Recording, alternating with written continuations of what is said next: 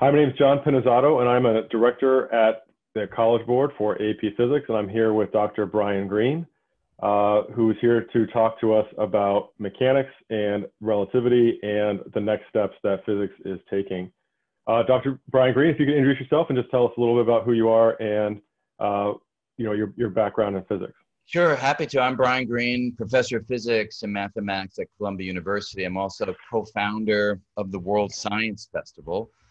And I got into physics way back in high school, loved mathematics, but then when I learned that math could actually describe the world, that changed everything for me. And that's really where my passion for studying things like quantum mechanics and quantum gravity and string theory and cosmology comes from. So that's sort of the heart of what I do. I also bring science to general audiences through, I've written books, television shows, theatrical pieces that we've had on PBS, exploring the discovery of general relativity of all things.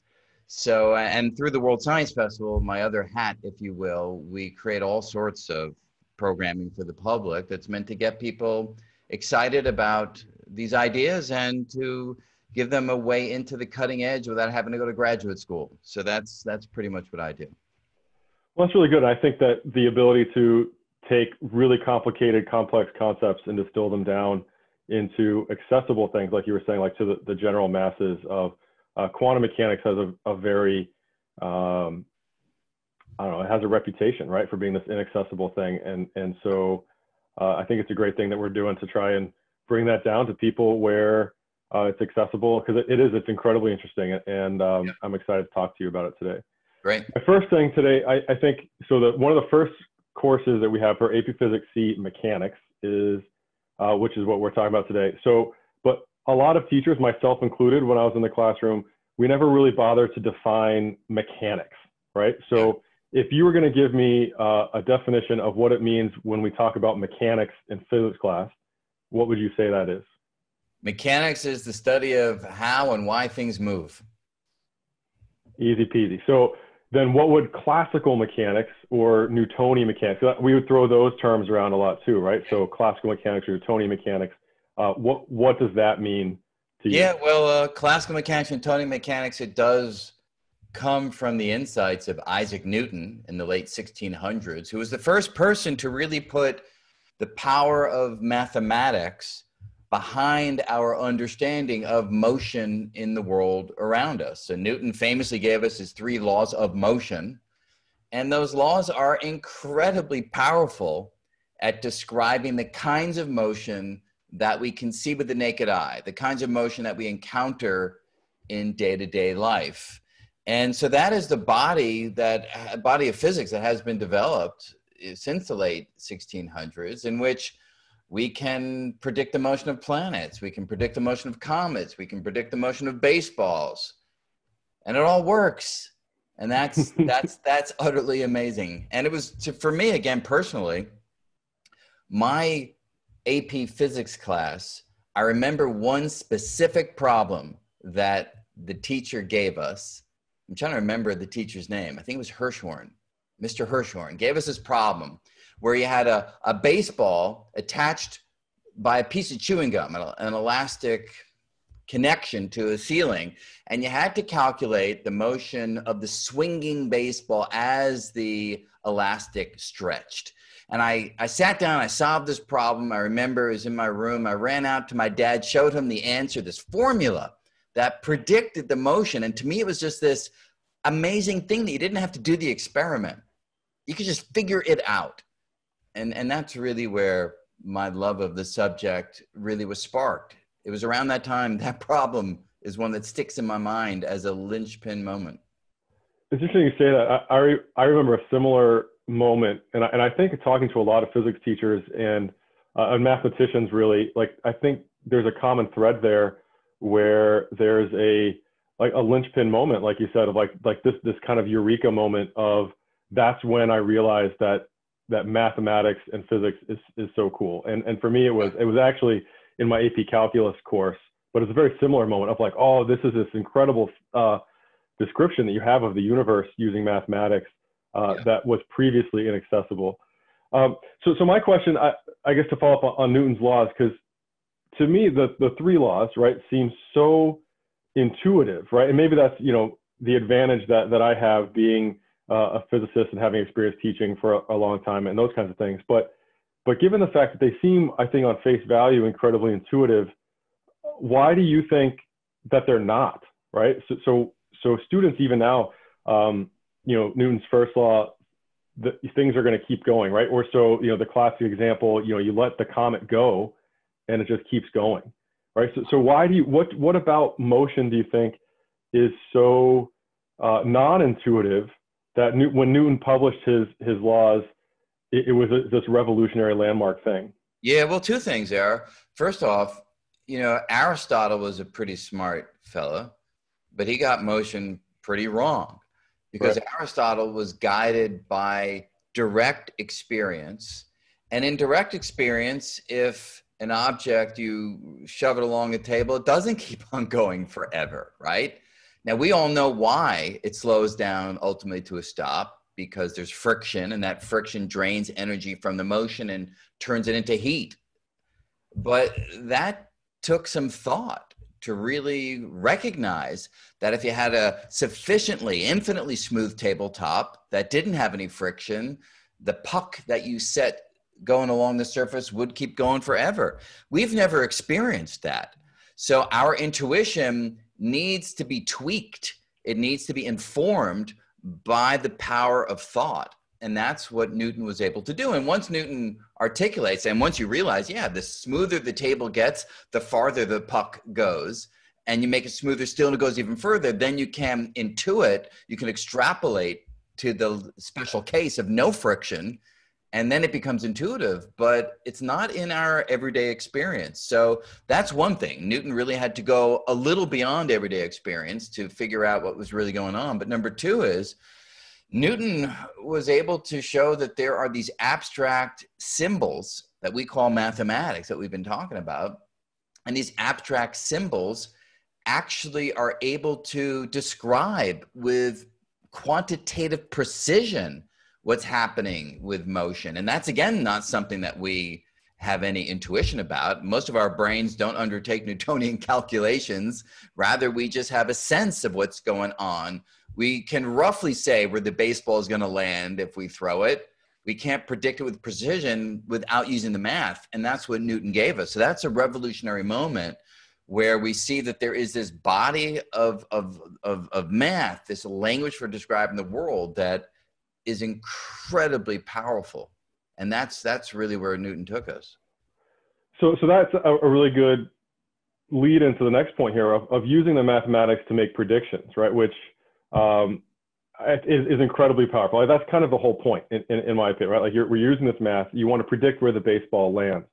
So where is it, or where did we first start to find these gaps, right? Where the predictions that we use with Newtonian mechanics doesn't quite line up with what we observe, right? So we're using our natural experience, or maybe not natural experience. We're using our experience, we're making observations, and then what we predict happens isn't quite what happens. So what are the first things that started to lead us to believe that maybe Newtonian mechanics wasn't the whole story?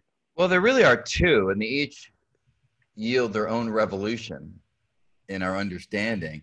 First has to do with scientists that began to study not rocks and planets, but rather light. They began to study light in the late 1800s. And the scientists such as Michael Faraday and James Clerk Maxwell and others realized that light was not behaving in the way that Newton would have thought. Light was exhibiting some strange properties with respect to its motion. And it took Albert Einstein to really figure out how to fix that problem. And with that, Einstein takes us to the special theory of relativity, which goes beyond Newton's theory. Another insight was that the planet Mercury wasn't precisely following the Newtonian orbit. It was really close to the Newtonian orbit, but it was deviating from the prediction of Newton by a little bit. It took Albert Einstein to figure out that particular problem. That took us to the general theory of relativity. And I really should say there's really a third revolution in here, which is as scientists began to study particles, in the early part of the 20th century, these could be particles of light like photons, particles of matter like electrons. They found way down on tiny scales, those particles were not following the trajectories that Newton would have predicted if those particles behaved like a baseball or a rock. And that took, again, Albert Einstein, but a whole generation of physicists to develop quantum physics. So these are sort of the three ideas that naturally emerge as people began to go beyond Newton's understanding of the world. So you said, so Albert Einstein gets a significant amount of the credit for setting the first steps in here. And yep. Reading about Albert Einstein, it completely blows my mind, right? So here you have this kid, for all practical purposes, he's 26, 25-year-old kid.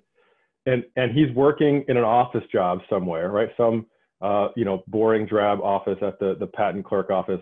And then he keeps up in his spare time with like the current cutting edge physics research, and he figures it out, right? And then he sends off his paper to the journal, and then the rest is history, right? So I mean, it's just absolutely completely it floors me to think about this relatively unknown person. So what were those things that Albert Einstein, what were those pieces that he was able to put together to answer and explain those questions that the side other people up until him were unable to do? Yeah, well, your description is right on target, but I would just give one small additional detail that's sort of a curiosity too, which is in the patent office, Einstein was charged, one of the things that he was charged with doing in the patent office in Geneva was to look at proposals for how you might synchronize distant clocks. It was a very practical problem that was being faced on the continent at the time, because trains were just starting to be a dominant mode of travel. And if you have trains that are starting at distant locations in Europe, you better be certain that their clocks are synchronized, because if there's a single track and you don't want one that was supposed to be there at 10 o'clock showing up at 11 o'clock when another train in the opposite direction was supposed to be on that track. So there was a real practical issue here that you had to learn how to synchronize distant clocks. In the old days, people would synchronize clocks by just looking at the sun.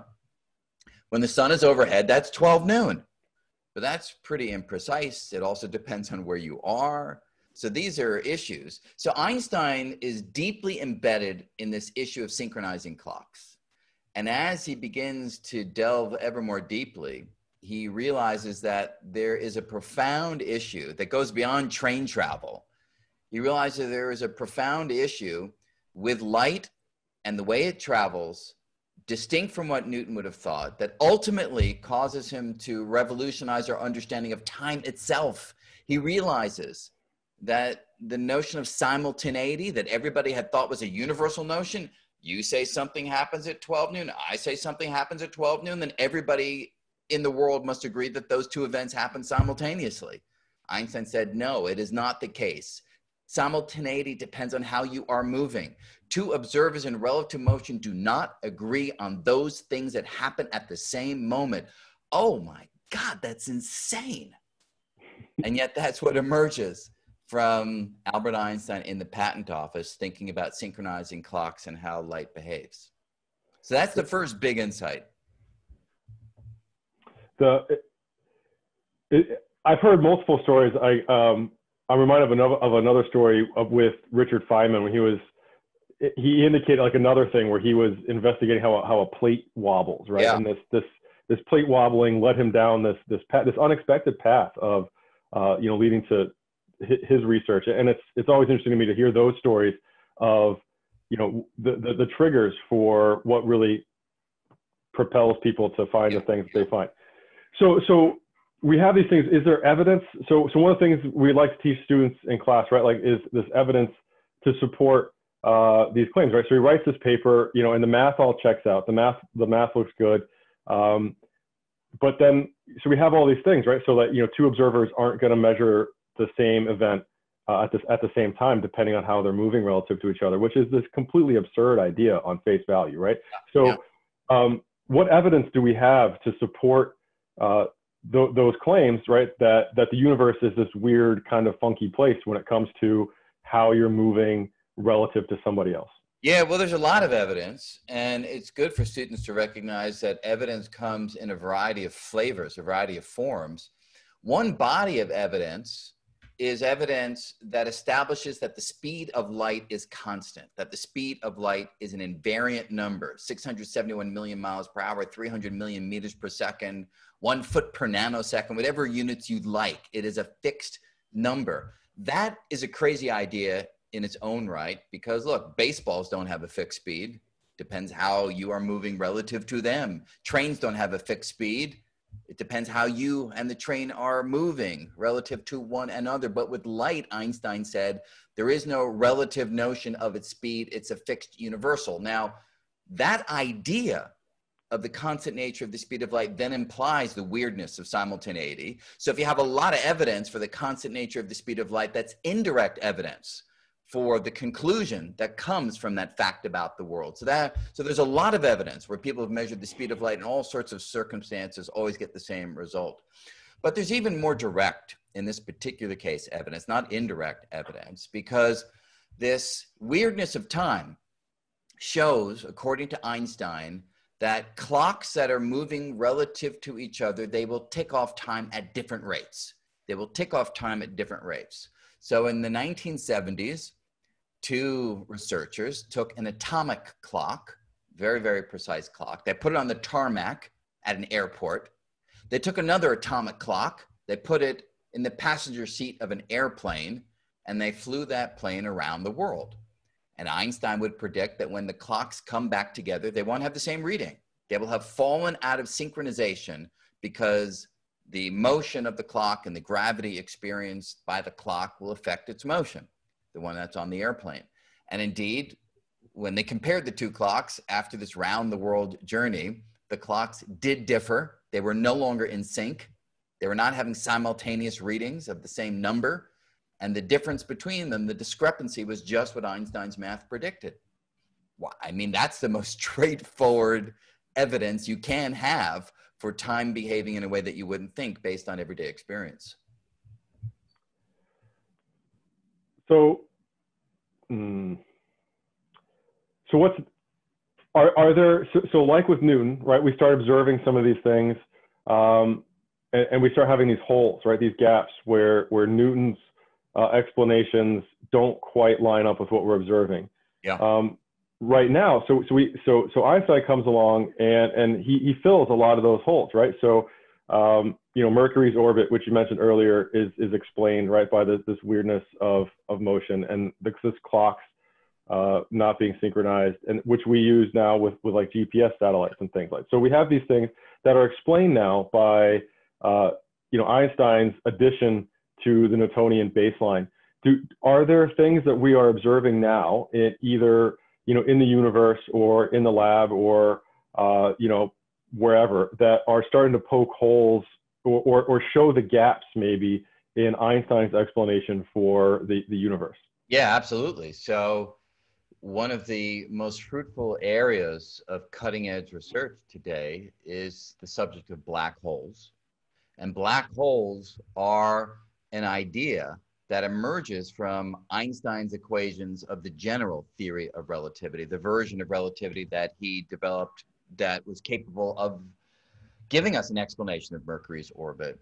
And within that mathematics, there was a German mathematician, physicist named Karl Schwarzschild, right back in 1916, who showed that within Einstein's theory, if you had enough mass collapsed, squeezed together to a sufficiently small size, you would create a black hole, a region of space where the gravitational pull is so enormous that absolutely nothing can escape, not even a beam of light. That's why this region of space goes dark. That's why it's black. And the amazing thing is, just an hour ago, 2 hours ago, the world learned that the Nobel Prize in physics this year was awarded to scientists whose insights gave us a deeper understanding of black holes. Roger Penrose at Oxford, who was actually my first graduate school advisor, he won the Nobel Prize for mathematical results that established that the insight of Karl Schwarzschild back in 1916 is quite general, that a robust prediction of the general theory of relativity is the existence of black holes. That was mathematics. And then two other physicists, Andrea Ghez, one of them, who's someone I know quite well, observations that these team of astronomers made of the center of the Milky Way galaxy, where they show that stars are whipping around the center of our galaxy at such incredibly high speeds and with such tight orbits that the only thing that could be responsible for their motion is an incredibly massive black hole, 4 million times the mass of our sun, sitting at the center of the Milky Way galaxy. So they deserve great congratulations. But now taking it to your question, we theorists are pushing the understanding of black holes even further and finding puzzles that are arising. When we try to understand quantum physics, the physics of the very small, how it interfaces with Einstein's theory of gravity, a theory of very big things, especially in the example of black holes, we're coming upon mathematical curiosities. We're coming upon conclusions that don't seem to fully make sense. And so the next few years of research ahead of us is going to be a pretty exciting time as we try to sort out what new theory needs to take the place of Einstein's theory when our understanding is pushed to the limits. And black holes do just that. They push our understanding to the limits.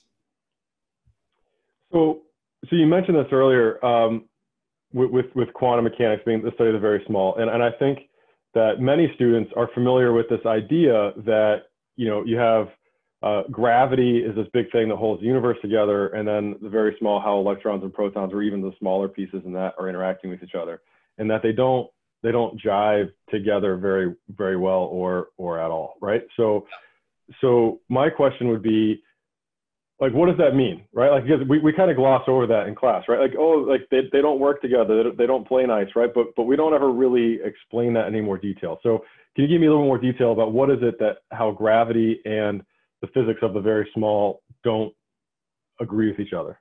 Yeah, so let me give you two quick answers to it. One, at a more qualitative level, is that in Einstein's view of the universe, space and time are described as a structure that can warp and curve.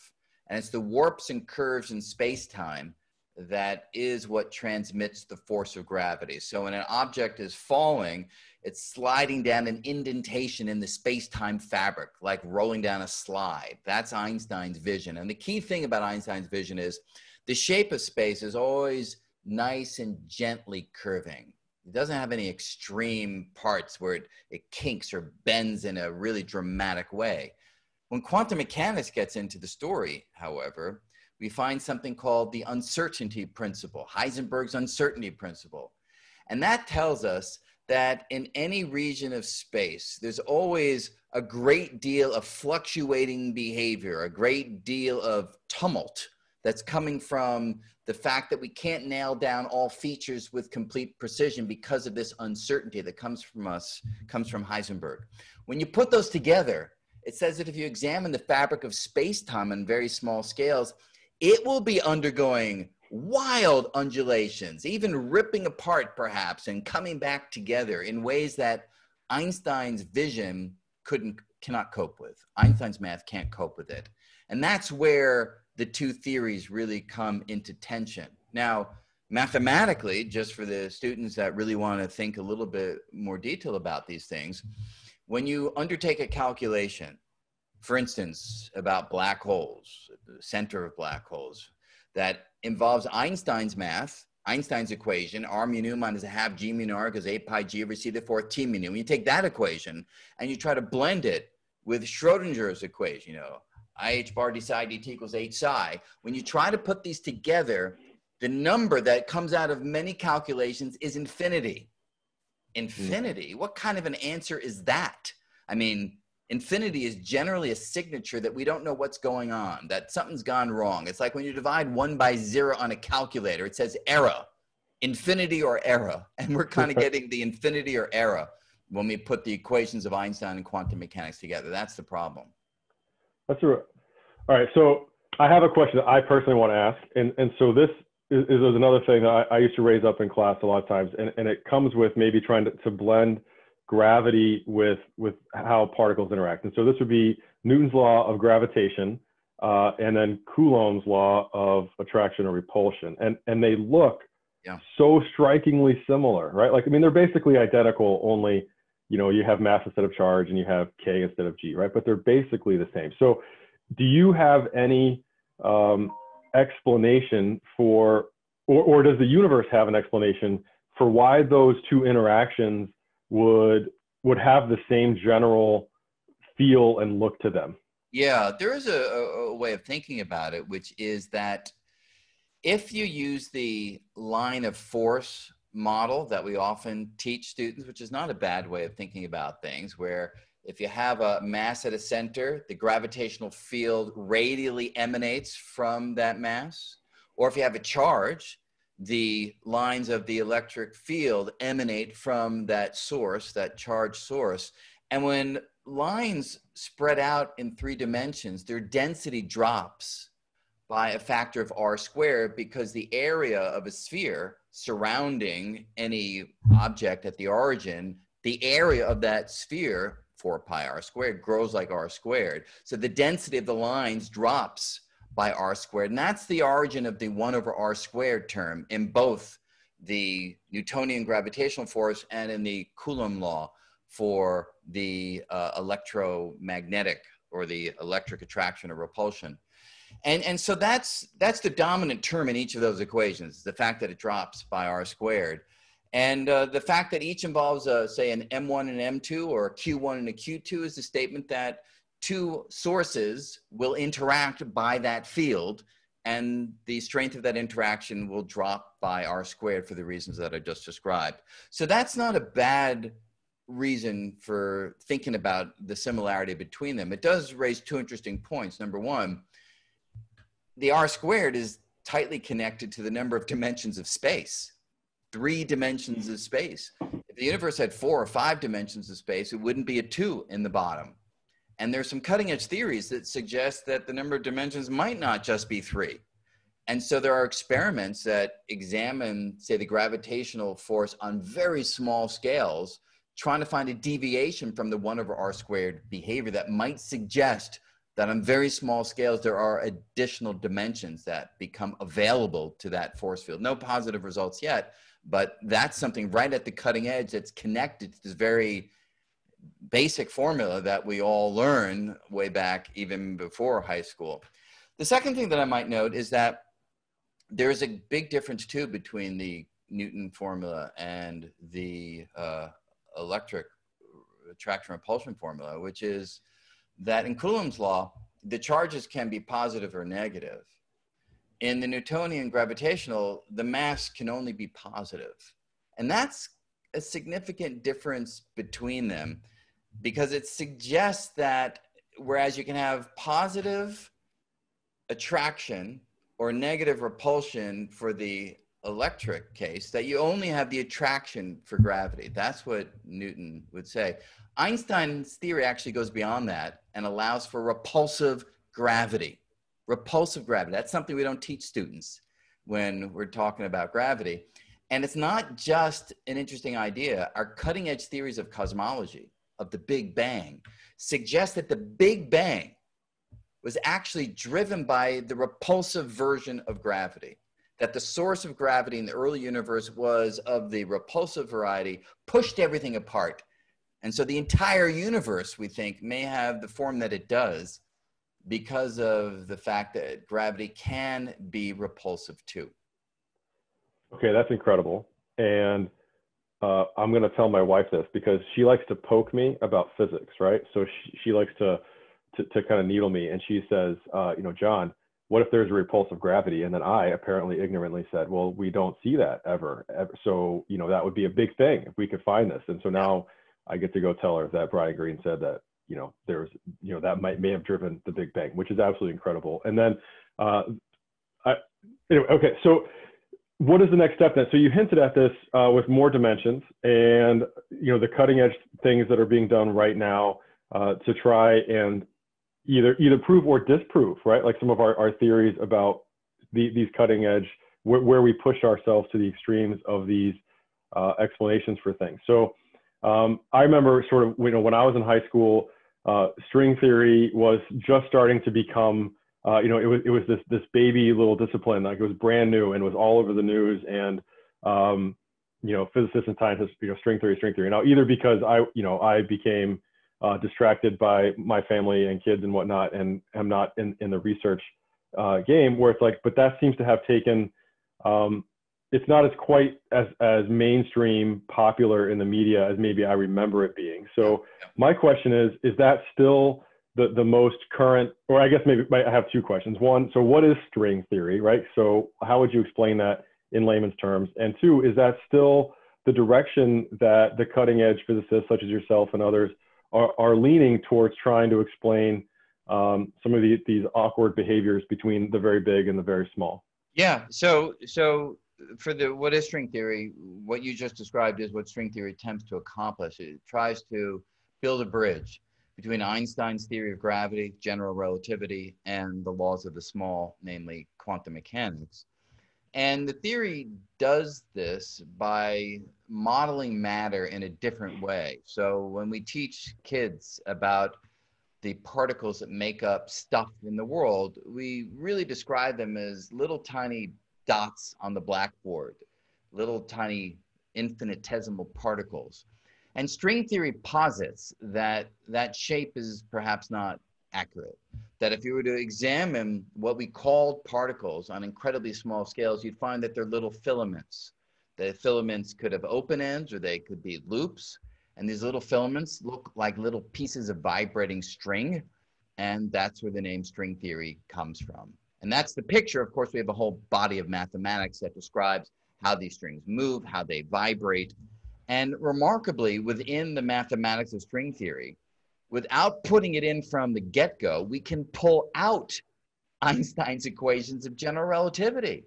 If you didn't know Einstein's equations of general relativity, but you discovered string theory first, maybe the history of science on a different planet went in that direction, they would have extracted what we call Einstein's equations for gravity, general relativity, from string theory. So this is a very exciting proposal for putting quantum mechanics and general relativity together. And you're right. In the 1980s, way before most people who are watching this were even born, 1990s, there's great excitement about this development. And what happens with the media and physics is that when there's a new idea, it's the new kid on the block, everybody clamors to talk about it, to be the first person out there breaking the news, which is exciting. There's nothing wrong with that. But then in the natural course of events, a subject matures. It's no longer the new kid on the block. It doesn't mean there's anything wrong with it. It just means that the media is focused upon the fresh, new, shiny thing that the public hasn't heard about yet.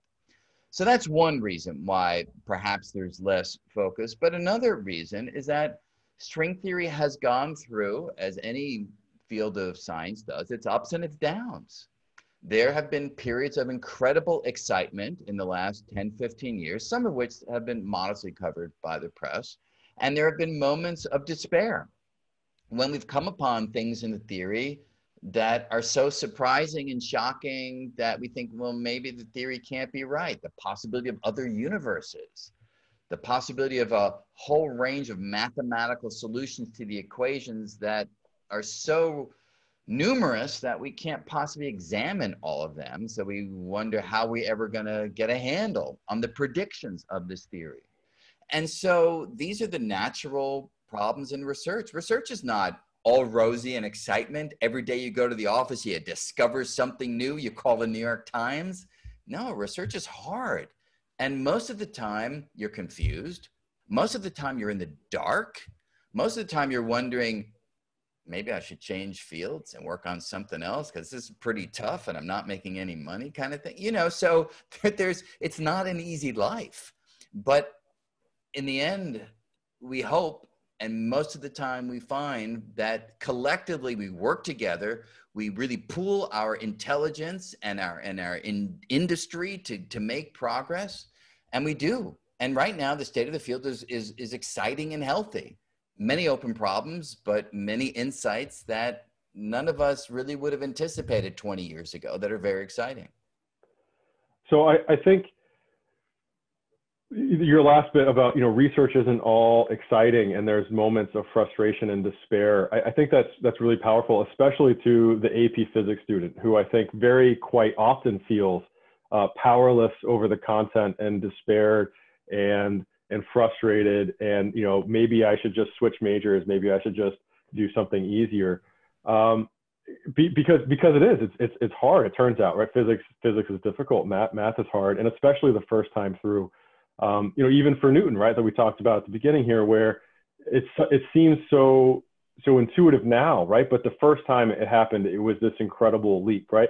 So what would you say to high school physics students who are in that sort of that pit of despair, so to speak, of where they're frustrated and they're thinking that maybe physics isn't for them, or that maybe it's too hard, and that, oh my goodness, I want to try something else. So what would you say, or what did you find maybe in your studies and in your career that helped you get past those humps and dig yourself out of the pit of despair? Yeah, well, I think the first thing to bear in mind is that we have all been there. Physics is hard for everyone. As you're saying, it was hard for Isaac Newton. It wasn't like Newton just sat down and dreamt up these 3 laws in a moment. It was hard work, thinking about things in great detail, trying out ideas that didn't work at first. We only learn about the success stories in textbooks, but maybe textbooks should have another section where they have all of the failures that needed to be overcome before the success story was written into the textbook. I think that's not a bad thing to keep in mind. So number one, we've all been there. It's hard for everybody. Number two, the gratification of deeply understanding the universe is thrilling. And if you haven't yet had that experience in AP Physics, you should definitely stick with it long enough to at least have one of those moments where you're struggling with a problem, you can't figure out what to do, you're beating your head against the wall, and then somehow you see an opening and you solve the problem. And that kind of a move from confusion to clarity, to me, is one of the deepest experiences that you as a human being can have. And if you have one of those experiences and it really grabs hold of you, then you won't be able to leave physics. You will be within the field for life. If, however, it only partially grabs you and you're like, yeah, that was kind of cool, but, I still like reading Shakespeare more, or I still like, predicting, option prices on Wall Street more. There's nothing wrong with leaving and going and doing something else. Physics is not for everybody, but you should at least allow yourself to make that step, to feel what it's like to solve a problem that at first seemed insoluble, and see how you react to that. There are many of us for whom that moment was the turning point. We're like, okay, there is nothing else in the world like that feeling, and I'm going to stick with this no matter how hard it gets. All right, well, I think we're at about time. So I just want to say thanks again so much for taking the time to talk to us today and giving us a little peek into your knowledge and expertise. And well, it's my pleasure. Thank you. I enjoyed the conversation. Thanks you so much. Thanks.